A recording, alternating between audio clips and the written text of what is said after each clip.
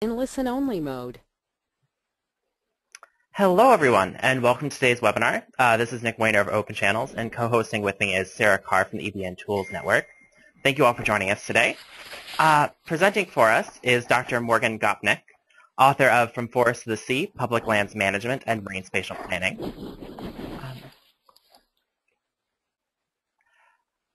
Morgan will be presenting for us today on how we may learn to achieve our goals in marine spatial planning from the efforts of our terrestrial counterparts. And a few notes before I hand the mic over to Morgan to introduce herself. You'll notice that there is a small reddish arrow in the top right-hand corner of your screen. If you click that, that will show or hide your GoToWebinar control panel. If you have any questions at any time during the webinar, you can enter those into the questions panel there on the GoToWebinar side. Sarah and I will collect those and relay those to Morgan at the end of the webinar. If you have any technical questions, we'll of course answer those for you right away. The webinar is being recorded, and I'll post it up on openchannels.org/webinars in a few hours. So Morgan will be presenting for us for about 30 to 40 minutes, and at the end of that time, we'll have plenty of time for Q&A. So again, just pop any questions you have there in the GoToWebinar control panel. And as I'm sure you all know, Morgan has been kind enough to give away a free copy of her book to a lucky webinar attendee today. So as soon as Morgan's done presenting, and before we get into our Q&A portion, we'll pick a random number on our attendee list, and that person will be our lucky winner. We'll be sure to message you through GoToWebinar or get your email list or email from the registration list and contact you for your shipping information. And with that, I'm going to hand over the microphone to Morgan. Thank you again for presenting for us today. Well, thank you for having me. Thanks to both Nick at Open Channels and Sarah at the EBM Tools Network. I have talked to a few different audiences around the country about this book and my research, but I'm really excited. I'm looking at the list of attendees that I can see, and there are a lot of people, new people, people I haven't spoken to, as well as a few old friends on the list. So hi, everybody.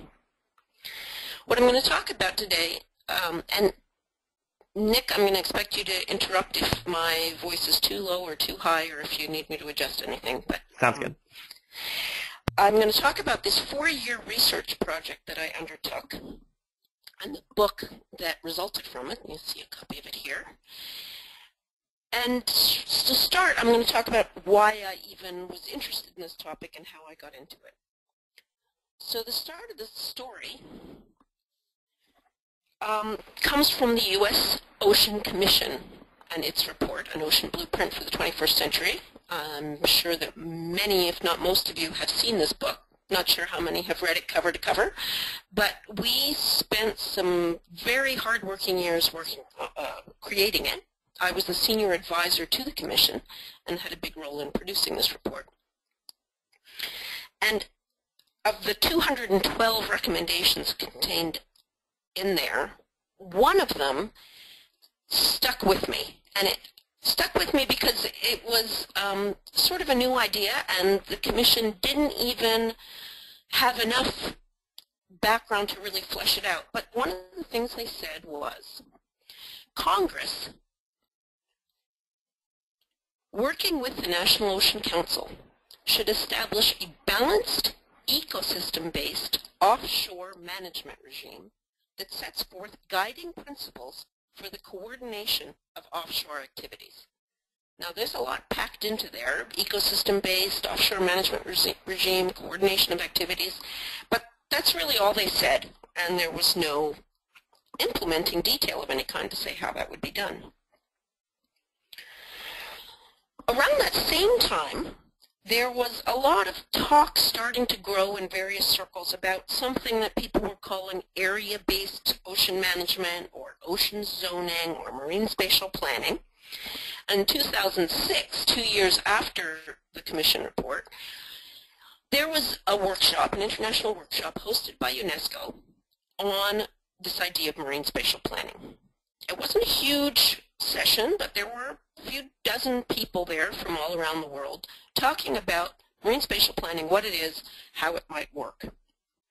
And this is the report from that workshop. And it said that marine spatial planning would be ecosystem-based, efficient, coordinated, integrated, consistent, comprehensive, what could be better? All delightful things that we were very excited about seeing happen. And at that time, it was just starting to be practiced in a few countries. Here's one of the first, Belgium. That's a picture of Belgium's EEZ. And the map of their plan of how they might fit all the activities they wanted into their space. And I haven't even included the legend here because it's too complicated, but there are zones for wind power and marine protected areas and shipping lanes and areas for dredging sand, etc., etc. And this was done through primarily through a university-led process. But of course, that EEZ is very small compared to the U.S. and probably more densely occupied than any area in the U.S. EEZ. So at the time, what people said, and I said it many times to many audiences, is to try to, explain why marine spatial planning was not scary or a new thing, is that it's really just like land use planning. Land use planning is something most people are familiar with. Most cities and towns do it. And people see it as a good way to keep incompatible uses separated. So we don't want really heavy industry in the middle of a residential neighborhood. We probably don't want a porn shop next to an elementary school. So all kinds of community values are expressed through these spatial plans.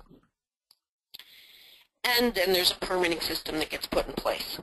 So we were saying we can do the same kind of thing in the ocean. It looks sort of similar. We'll map the ecosystem. We'll inventory everything that's going on in the space. And then we can see where there are conflicts. But the more I actually thought about this analogy, and the more I dug into the realities of land use planning, the more questions it raised in my mind. Because city planners what they are preoccupied with is this very dense mosaic of primarily privately owned structures and spaces with a shared infrastructure usually, and the government's role is to sort of guide what is primarily a market-based process. Hey, Morgan. Yes. I hate to interrupt. Your voice is coming in and out. I don't know if your distance from your microphone is varying at all. The microphone is directly in front of my mouth, so I'm not sure. Maybe my voice just goes up and down, but I'll try to project right into the microphone. Okay, great. Thanks. So, where was I? So I started reading the literature of the city planning profession, and they have many, many journals, and they write a lot about it. And I realized that we were just off base. The kinds of questions they were concerned with, the kinds of things they were talking about, really didn't resonate with the ocean issues that I was familiar with. I had spent 20 years working on ocean policy issues, and it just wasn't ringing a bell. Because when you think about it, the EEZ is a public space. We give people permits to do things in the EEZ, but we don't sell off the space. They don't own it. We're not managing private structures primarily. It's a public trust space, and lawyers will argue about precisely what that means in terms of a legal doctrine, but we have the sense that it's a space being managed by the government for the benefit of all citizens, both current and future. And when you put it that way, what you say is, that is actually pretty similar to the government's role in managing public lands. And when I started digging into the public lands management literature and history, I just knew right away that I was onto something. There was a total jolt of recognition. For over 100 years, these agencies have been trying to manage these publicly owned landscapes in a way that accommodates many different kinds of users and balances use and conservation.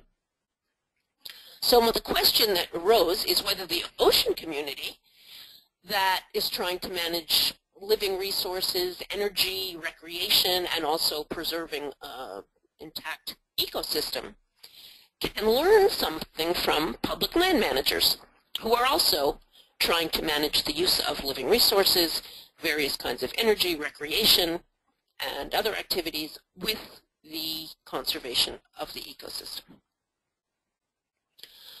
I decided to focus on the national forest system for a lot of reasons, but it offered the best analogy of all the different public lands agencies, the national parks and the Bureau of Land Management. The Forests Service offered the best analogy, I thought, with the ocean community. And interestingly, it was created in 1905, the Forest Service, and placed within the Department of Agriculture. And that was very deliberate at the time because they saw it as primarily managing a resource, a product, sort of like crops or any other kind of product, which kind of rings a bell, reminds you of NOAA being placed within the Commerce Department. So then I'm further pursuing this idea that maybe these two settings are similar, and I looked at the timeline involved of management of forests and oceans. And again, you see some interesting analogies, and what's most important, a time lag that would lead you to believe that maybe they've learned some things that we haven't got to yet, or that they have a head start on some of the lessons.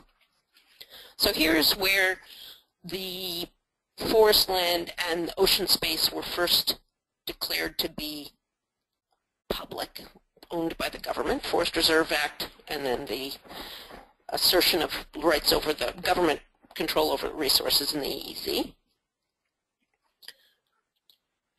And here's where agencies, the primary agencies, were created. As we know, there are a lot of other ocean agencies as well. And here's where the government first said we need to protect some areas as for ecosystem protection, Wilderness Act and the Marine Sanctuaries Act. They're a bit closer in time because it was in that key 1960s, 1970s period of environmental awareness. And here is where we told these agencies that you need to plan, you need to manage for multiple uses, and planning is going to be part of that. So the Multiple Use Sustainable Yield Act for the forests in the 1960s, the Forest Planning Act in the 1970s, calling for every forest to have a multiple use plan, integrated plan. And of course, just recently in 2009, we had the executive order calling for Marine Spatial Planning. So there's some interesting similarities. So here are my, this is a kind of wow moments that made me think I was on the right track. From the Forest Service Manual in 1963 says, the demand for use of resources is becoming intense, and there is little doubt that demands will continue to grow. Forest resources are not adequate to fully satisfy individual desires for space. And I think anyone involved in the ocean world can imagine hearing exactly those things said about the current situation in the ocean. Similarly, 1970, Linton Caldwell in an article said, ecosystem management would impose constraints upon single-purpose approaches to the land and would arouse hostility among individuals whose single-purpose pursuits would thereby be constrained. That was in response to calls at the time in the 70s for ecosystem-based management of the forests and his recognition that that might upset some pre-existing users. And again, we see that very much in debates about ocean management. So here are my research questions that guided my research. Number one, there's sort of one depends upon the next. Is the EEZ actually like a national forest in some meaningful policy relevant sense? Right? Of course, anyone can say, well, they're different. One is wet and one is not wet. And species probably have more mobility in one than the other. So people over time have said and said to me when I started this project, well, no, they're different. But when I say, are they similar, in a meaningful policy relevant sense, we'll get to what I mean by that. Then question two was, if there are similarities, has this long period of forest management actually produced any lessons that we can learn as we move forward with multiple use planning? Or is it just all chaos and there's nothing to be learned? And finally, question three, if they're similar and if there are lessons, how can we use them and apply them to marine spatial planning and generally ocean management? And now I'm just a slight sidebar here for people in the audience who are biologists or generally more on the natural science than social science side. And this is a preview to the next slide that's going to make your head spin. So the question is, how do you know whether two policy situations are similar or not? And here's my analogy. How does a biologist know whether two species are similar or not? So if we knew nothing really about biology, it would be easy to say that those top two species, the whale shark and the whale, seem to be more similar than the elephant and the African hyrax shown at the bottom. But in fact, we do know something about biology and how species work. And as a result, we know that, in fact, the bottom two are more similar, have more in common than those top two species, because we know we can classify things based on DNA, obviously, but also based on reproductive systems, based on their metabolism, based on how they deal with the world in a number of ways. And by having a structure for defining what constitutes a species, we can do more than just say, well, do they look alike or do they not look alike? And the same thing is true in the policy world.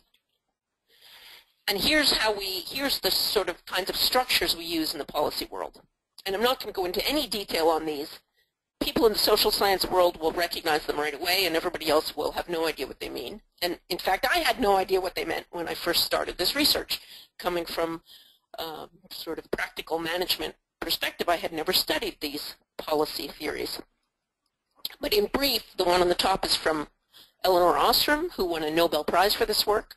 The one on the bottom is from Sabatier, Paul Sabatier, and his co-worker Chris Weibel.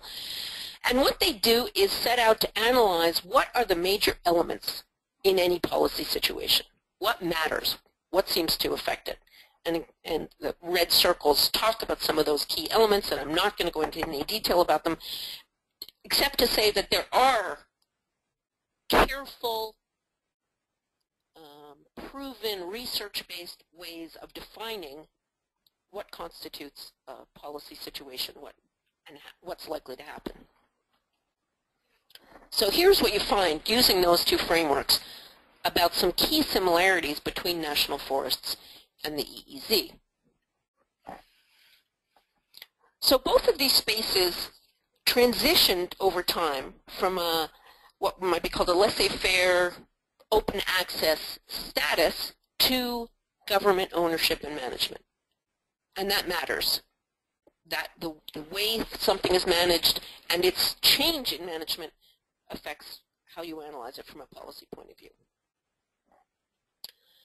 In both places, there are very diverse and relatively intact ecosystems compared to, say, grazing lands, which are very degraded. But in the forests and the oceans, you still have pretty intact, diverse ecosystems, but they are stressed. They're under, they are affected by human impacts, and in both cases, they transcend the existing political boundaries. Both places offer a similar bundle of what we call goods and services. And I suspect that most people on the line know what I mean by goods and services. There are products, things like living resources like fish, like timber. There are services like climate services, recreation, cultural services. And although they're different in their specifics, it's a similar nature of goods and services in both places. Energy. In both places, you have public trust responsibilities. The government is managing the place for the good of all citizens, current and future. In both places, you have overlapping laws and agencies that are responsible. This could be a whole webinar in itself, talking about what the laws and agencies are in the two places. Some people have argued that the situation is simpler on the public lands because, for example, in the forests, the Forest Service clearly is the primary agency in charge. It's not true in the ocean. NOAA is not the primary ocean agency. Many other agencies have responsibilities. But it is less different than you think when you dig into it. Lots of agencies have responsibilities in forest lands, building roads, energy, mineral extraction, any kind of fishing involves state agencies and NIMPs. So you do get a lot of push for cooperation, and there are a lot of conflicts between different agencies with different priorities. and a lot of different laws that often conflict. You know, laws towards wilderness versus laws about getting the lumber out. In both places there are multiple use mandates, and that's related to the overlapping laws. There are contradictory mandates about what is supposed to be achieved in these spaces. In both places there is a divergence between local and national interests. There are communities that live in close proximity to forests and to ocean spaces that have a long history in those spaces and have a particular relation to them. And there are national interests, whether industry associations or big environmental groups and many others, that have a different way of looking at those spaces, a different relationship to the spaces. And in both places, it's very significant that we've had an evolution of our understanding of the ecology and social interactions going on. So what was once viewed in 1910, you read the literature about forest management, and they talk about forests exactly as you would treat a crop. And at the time, this was considered best available science, and they thought that by cutting down all the trees in a particular plot and replanting same species, growing at the same rate, and then repeating that, you would have the maximum yields, you would have healthier forests, you wouldn't have what they would saw as, oh, all dead wood and all kinds of diseases and everything else. You could make a strong, healthy, uniform forest. Of course, we now understand that that is not true. And similarly, in the ocean, I think our views about fisheries have changed significantly over the decades. So when you ask the agencies to use best available science, that's changing over time. And our understanding of the communities and how they interact are changing over time, and that affects management. So how did I go about doing this research? Very quickly, a combination of document reviews. I spent several days sitting in musty rooms looking through literally cardboard boxes of old papers, reports, and permits from the forests in the 1920s up to current day, reading the current academic literature. I did a whole series of interviews, 82 interviews with forest and ocean users, academics, managers, and for anyone who does social science, you know that 82 is a lot of interviews. They were hour-long interviews generally, and they were all transcribed, and it led to hundreds of pages of transcripts that I then analyzed using various kinds of software. And I did 3 on-the-ground case studies, 2 forests on the west coast, 1 forest on the east coast, where I actually tromped through the forest with people and talked to Forest Service staff and community members. So what did I find? Going into this, I was hoping, and very naively perhaps, to come up with an answer, to be able to come back to my ocean colleagues and say, wow, this is what they've learned in the forest. They've been trying to do something similar, and they've been working on it for a long time, and here's the answer. Here's how you do it best. But, maybe not surprisingly to most of you, there is no such easy answer. The real lesson learned is that you are inevitably going to be balancing competing goals. And there are pluses and minuses at each end of these scales, things you gain and things you lose. And all a manager or a community interested in a particular issue can do is be very conscious of those balance points and find some way to get a little bit of the best of both worlds. But there will inevitably be trade-offs. I guess some people won't like me saying this, but there is no ultimate win-win-win solution where everybody is happy. There are going to be choices made. And the best we can do is to be conscious of the results of those choices. So here I'm going to talk about a few different balances that need to be struck. One important balance is about the scale of how you define and solve various problems. And that can range from national, of course there's also global, but I'm just looking at the U.S. context. can range from national to the very local. And what are the advantages at each end of that spectrum? When you look at a very broad national level, you might be better able to implement your public trust duties. Because, as I said, we're managing these spaces for all citizens, current and future. And so even if we're talking about a forest in North Carolina, which is one of the ones I studied, we all have a stake in making sure that that forest is healthy and that we can take a vacation there and hike, or we can invest in, we can get the timber that we need out of it, or whatever other goals there are. At the national level, you also get broader representation. We live in a democracy where we assume that the national government in some way reflects the wishes of the whole country. And you get a larger scale that may be more in tune with the ecosystem. So when you look at large marine ecosystems that are roughly correspond to the regional planning bodies for the oceans, you get a better match between the scale you're looking at and the ecosystem. On the other hand, when you do something at a very local scale, you have the benefit of probably more intimate local knowledge of the setting. The folks who live in and around that forest in North Carolina knew every tree, every plant. I went on a tour with one, just a community guy, he wasn't an official of any kind, and he pointed out all the Venus flytraps and where they grew and why they grew there, and some fascinating history of how the forest had been used. You're also likely to get better community engagement. People who live right near an area, ocean or forest, generally are more interested in knowing what you're planning to do with it. And there's a chance that you'll get better monitoring and enforcement of any regulations from people who live there and see it every day than if you try to do something at a national level. And obviously, again, the answer is that you want to combine the strengths of both national policies and local policies to get the best of both worlds. Now here's another thing that you're balancing all the time, which is the degree of uniformity of your laws, regulations, and practices.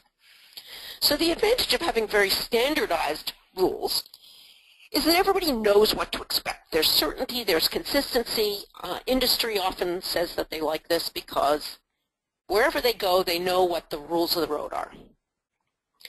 It also, if you standardize things, allows you to set a floor either for economics or for environment. So, for example, one area couldn't say, to hell with the environment, we just want to drill, drill, drill, because you've set a floor that certain environmental values have to be maintained. And at the other extreme, you couldn't have one area say, we want to just close off our entire part of the ocean or forest to all use, all people. No one's allowed to go there, no recreation, no nothing. It's going to be pristine, untouched wilderness because the laws say, no, these are public spaces and we want them to be used in certain ways. On the other hand, allowing for more flexibility has the advantage of being context-specific. What's good in one area is not necessarily going to be good somewhere else. It allows you to be adaptive. You can quickly see whether something is working or not and change your process, which is very hard to do if you have rigid, standardized national standards for everything. And you can be innovative. You could have 50 different areas trying 50 different approaches, and if one clearly works better or works better in a certain context, then other people can jump onto it and say, let me imitate that. So you have a kind of natural experimentation that you can't have when you have fixed national rules. And again, the answer is that you have to recognize the strengths of both of these ends and find ways to combine them.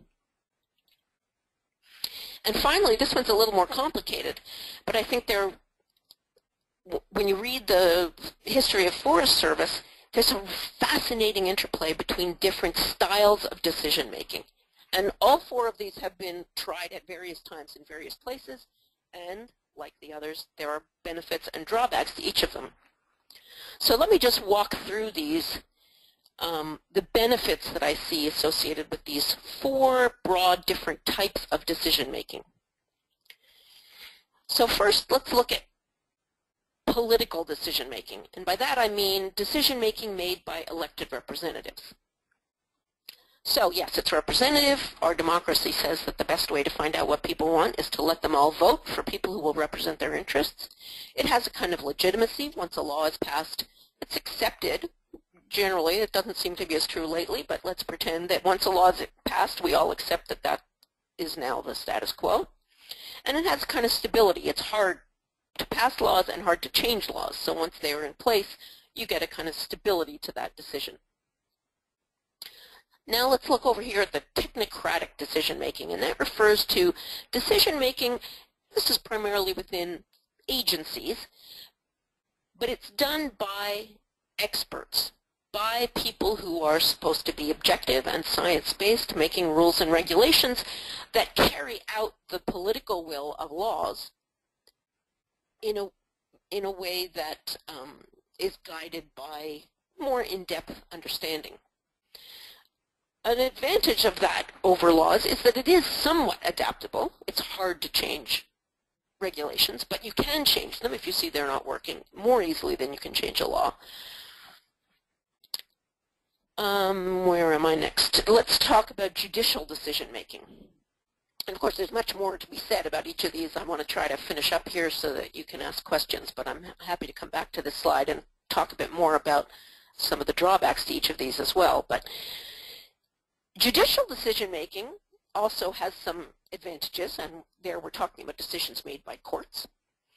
They're viewed as being independent of the political process, and even sometimes more independent than the bureaucracy, the technocrats, who sometimes maybe get too close to the people they're regulating. So you have some independence. They're respected as being objective, often, usually, although that also can stray. And they bear the weight of law. So once an issue has been adjudicated through the courts and appeals and appeals and appeals, you have people can hang their hats on that as being the interpretation of the law, and that sometimes is helpful in definitively resolving conflicts. Finally, this collaborative mode of decision-making, which is relatively newer. It's only been done in the forests for the last, say, 20, 25 years actively, and I would argue that it has not been done yet in the ocean context, or certainly not been done very broadly. And the idea there is you bring all the interested parties together, build trust among them, have them all put on the table what their interests are, what their values are, what they're seeking, and then you find that there's often common ground, and you look for compromise, and you reach collaborative solutions. It's a much less adversarial process. Because of that, it can often be quicker. It's not a quick process because it takes time to build trust, but it can be a lot quicker than going through decades of court fights, which is what happened in a lot of forests where everything was completely gridlocked and tied up in lawsuits. For a while, every single Forest Service decision was taken to court. Whereas more recently, there have been several national forests where they use a collaborative approach, and as a result, their decisions are not being taken to court because everybody knows what to expect in advance. Again, a lot more to be said about that. It was probably the most eye-opening and interesting part of the research to me was understanding more about these collaborative processes. So once again, the point is not that we should choose one of these, but that you have to recognize where the strengths and weaknesses lie in each of these approaches and choose accordingly and come up with a good blend. So what does this mean for ocean management, for marine spatial planning in particular? And I would say, and in the book, I talk about the lessons for all the different players, for Congress, for the National Ocean Council and federal agencies, for the states and the regional planning bodies, which are, of course, are still very new, for the courts, for all the relevant stakeholders, and for the research community that obviously also has a big role to play. Some of the specifics, and I'm not going to go through all of these, although you can ask about them. Congress, ideally, could play a role by making some broader national statement about what we hope to achieve in the ocean, do we have renewable energy goals, as has been done in the EU? Do we have protection goals? Do we want a certain amount of the area protected? They could say broad national things, but it's very unlikely in the current climate that we're going to see much of that from Congress. I think the NOC, the federal agencies, the states, the RPBs are starting to do some really interesting stuff in getting together and talking about how they could be more coordinated. I think that's very promising developments there. But I think they probably need to look for and encourage more sub-regional dialogue, planning, involvement. The community level, the people I've talked to along the mid-Atlantic coast, which is where I've been focusing lately, feel quite disconnected from that regional planning process. Although there have been attempts to reach out, the local people have not really weighed in as much as they might. And issues of local significance can be overlooked when you're dealing at that large regional scale. I also think that the RPBs and the NOC could do a better job with their stakeholder engagement. Right now it's a fairly old-fashioned approach to stakeholder engagement. It's what the Forest Service did in the 1970s and 80s. Namely, you write things and you put them out for public comment and you have meetings and you have people come to the mic for 2 minutes at a time to talk. That's a very old-fashioned approach to stakeholder involvement, and the Forest Service has moved well beyond that into convening genuine dialogue at smaller scales.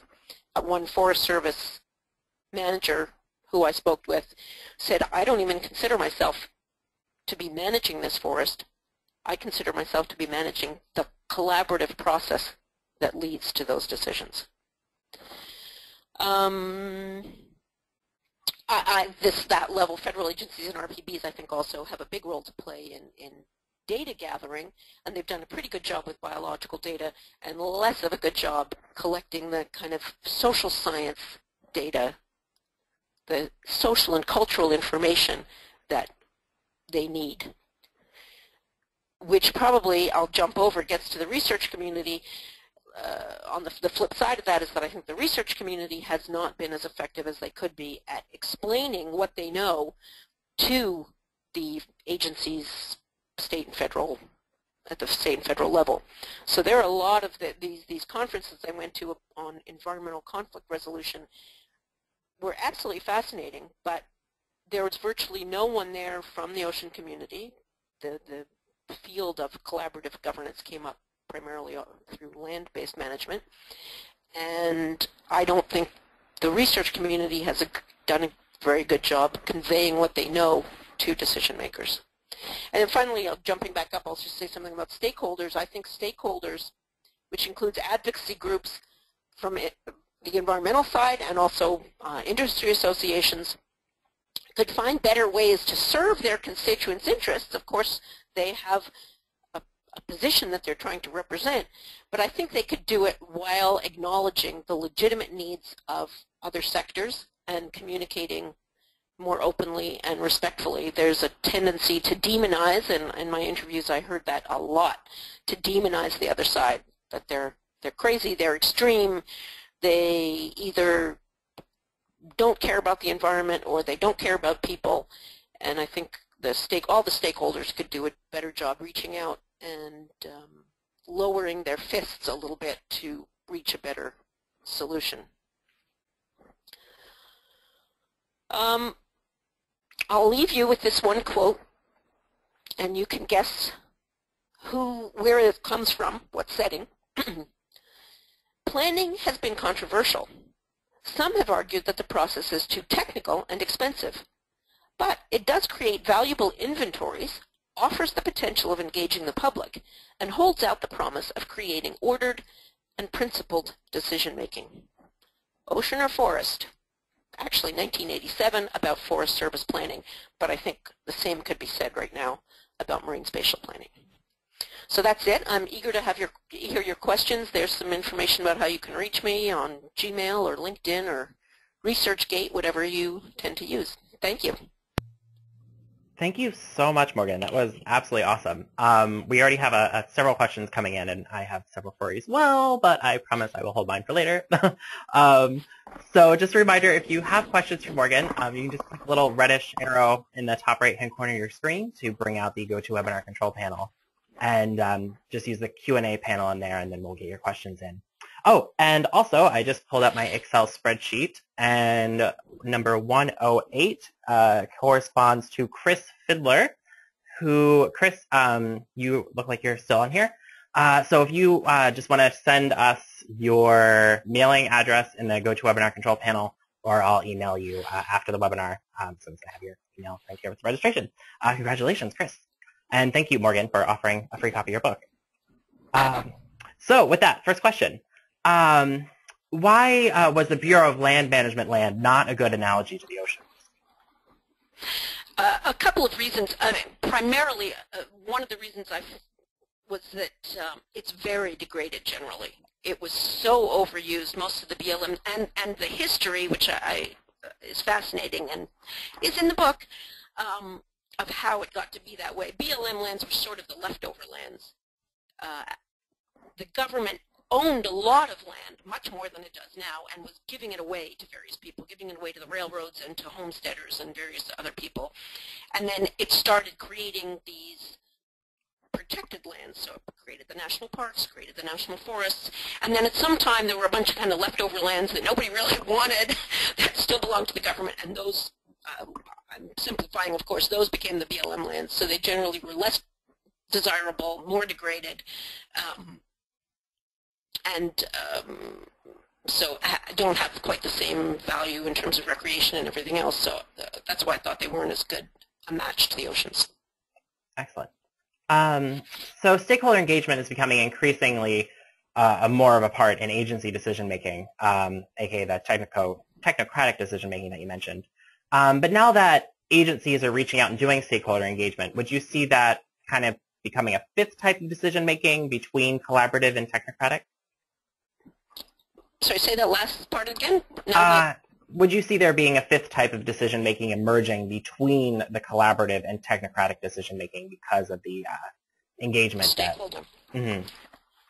Well, I guess I would consider good stakeholder engagement fits under that collaborative rubric.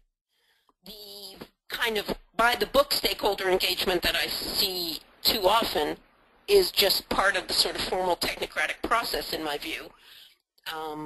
Yeah, the law requires that you do public comment, and the law requires these open meetings, but it's not truly hearing from the stakeholders. When you're really trying to get them to talk not only to the agency, but to each other, that's where you get into collaborative decision-making. So I would put genuine stakeholder engagement under collaborative, and the pro forma stakeholder engagement under technocratic. But I mean, there are no clear lines, of course. That's why I have it as a circle for that part. It's a merging of different spaces. Excellent. So have you found any close proxies in the terrestrial public lands management to the Fishery Management Council process? Well, it's very interesting, and I think there are lots of analogies you can make and differences as well. In the old days, the timber companies were much more directly involved in managing timber resources, which may be closer to where we are now with the fishermen being very involved in managing fisheries. They moved away from that process so that now it is more agency-run, the decisions about where trees will be cut and where they won't be cut. So the regional fishery management system is somewhat unique, and there is not a direct analogy to that, although I think if you dig deeper to see what the kind of decisions they're making and how they get made, you will see some analogies. Perfect. Let's see. What would a sub-regional regional planning body look like, and would you consider that to be more intriguing to the public? Yes. I definitely have more interest based on the people I've spoken to.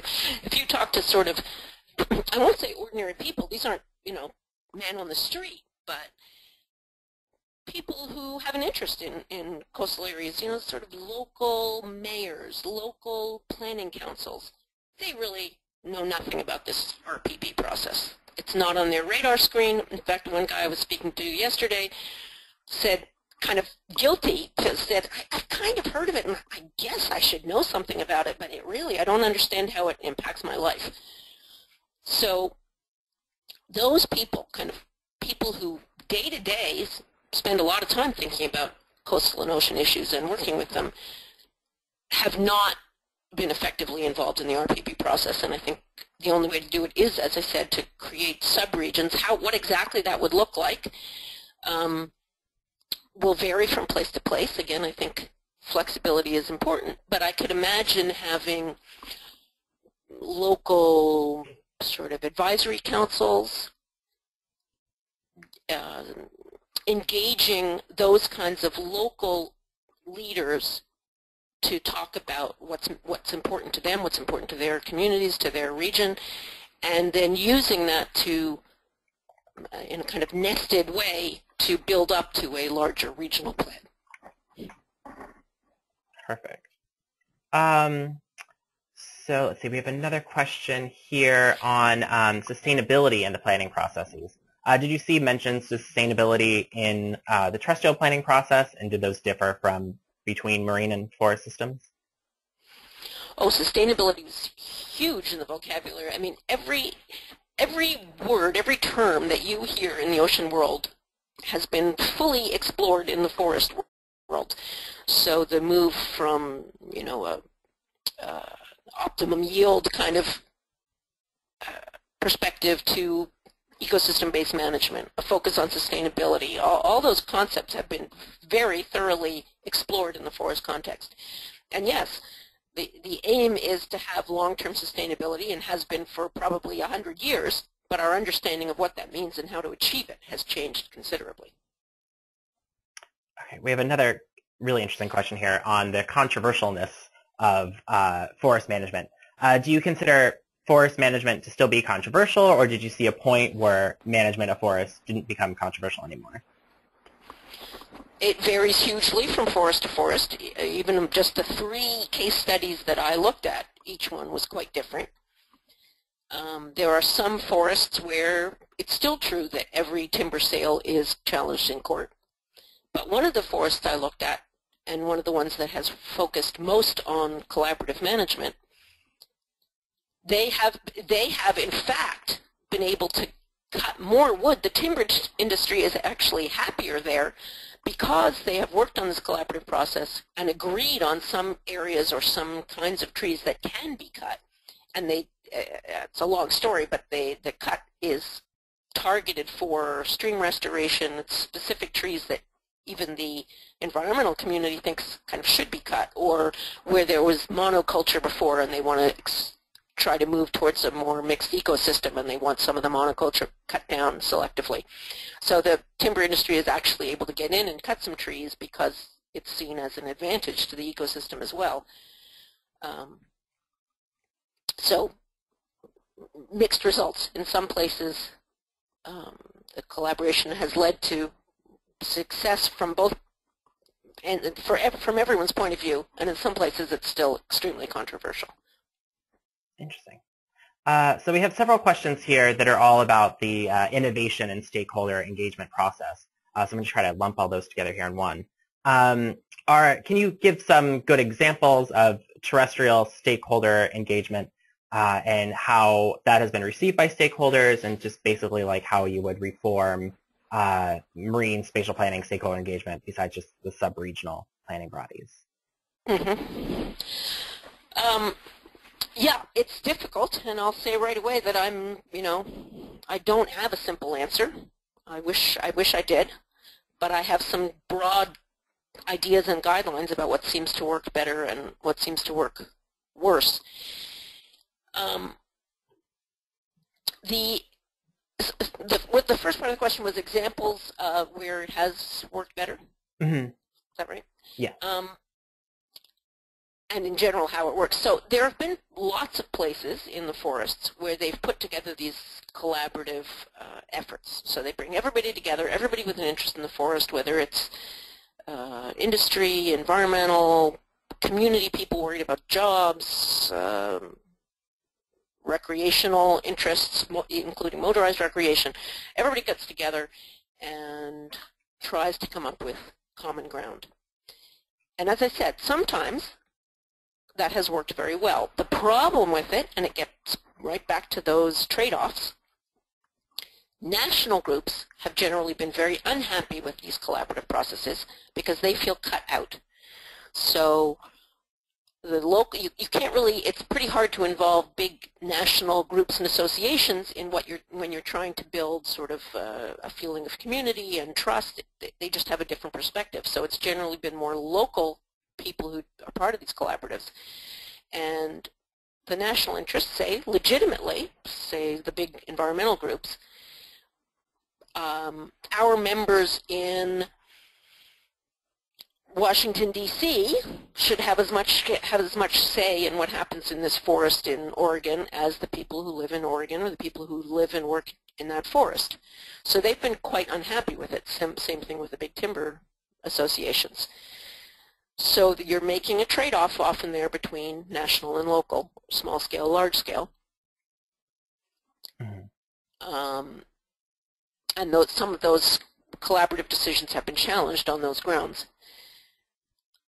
Did that answer the question? Did I miss Yeah, I think that did it very well. So there's just kind of a follow-up to that. Seeing that many of the regional planning processes are quite capacity limited, do you think it's possible to do a good balance between the national engagement and these like smaller regional scale processes when you don't have that many staff to actually like go out and engage with so many different local stakeholder groups? That's an excellent, excellent question. And it speaks to the weakness of the RPB system, namely that it does not flow from it goes back to this, all the different people who need to be involved in decisions, it does not flow from a national decision by our elected Congress that this is the direction we want to go. So it's not associated with appropriations or any kind of, legitimacy on the budget profile. It's being done sort of on the side for most of the people involved in it. And yeah, that will limit its effectiveness, no doubt about it. That's going to limit its effectiveness. It limits what they can do. And I understand that. But without doing that real outreach and engaging communities and going down to the smaller scale, I think the resulting plan will just inevitably be hard to stick with, hard to enforce, hard for people to buy into.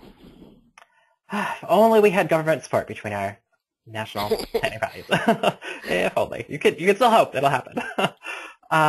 So another question here. So forest lands, although extensive, are split into individual units, and each of those units are generally allowed to manage their own lands under federal management directions. How would this look in a marine landscape where connectivity is higher and there's less like real quote-unquote zonation? Yeah, that's a decent point, and I think there are a couple of answers. I think forests are less well-defined than ocean people think. There are arbitrary boundaries all over the place. In the Pacific Northwest, they decided it didn't make sense to go forest by forest, and they have a whole region-wide plan for the Northwest, in addition to then sub-plans. So I think they struggle with similar issues. The spotted owl or whatever species you're interested in is not confined to a particular forest.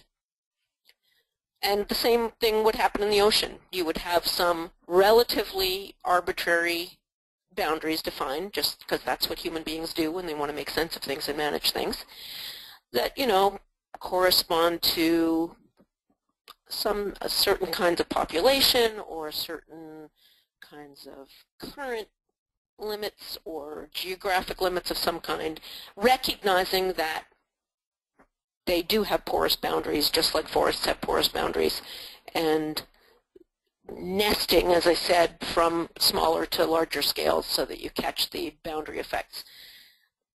The forests, because there is so much private land around them, I think, if anything, that's what, if we'd left things as they were, the forest is just as continuous as the ocean is. What makes them defined areas is largely that they're surrounded by private lands that are usually treated very differently. But so there are differences for sure, but I think still lessons to be learned. And then we have a quick question here about committee decision-making. Did you investigate any committee decision-making processes in the forest lands management? We are obsessed with committees in the ocean. Yeah, I'm not sure what is meant by committees. Committees of... I'm thinking along this lines of, oh gosh, like you have a committee that does like data and science acquisition for a regional planning body, and then like the data that they come up with is the data that gets used. Well, there have been a million efforts at various committees in forest management, the science committees on science. I mean, whenever there's a big controversy, whether it was about a particular disease in a particular forest or a particular species that they're trying to protect, they're always setting up committees of experts to give recommendations. But in the end, those are always recommendations that go back into the official process. So if there's some other kind of committee, I'm not thinking of it, but there have been a million forest committees, but it's always advisory. Okay, perfect. And then I think the last question here before we wrap up, where is the best place to buy your book? Well, probably the answer is Amazon, because it's slightly cheaper on Amazon. You can go to the Routledge webpage. You can buy it there. It's slightly cheaper on Amazon, but it is not cheap, I'm afraid. These kinds of low-number textbook-type books are not cheap, but it is available on Amazon. And you can always beg your local libraries to get it too, especially if you're at a university. Librarians are always good at that. Especially universities. I would hope that all universities with ocean programs would have this in their library. Excellent. Well, Morgan, thank you so much for presenting for us today.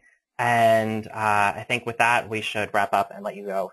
You've been presenting for an hour now, and I can't imagine how exhausted you must be. So we will have. Thanks for having me. Oh, yes, thank you. So we will have this archived in about an hour on Open Channels, and thank you all for joining us. Bye, everyone.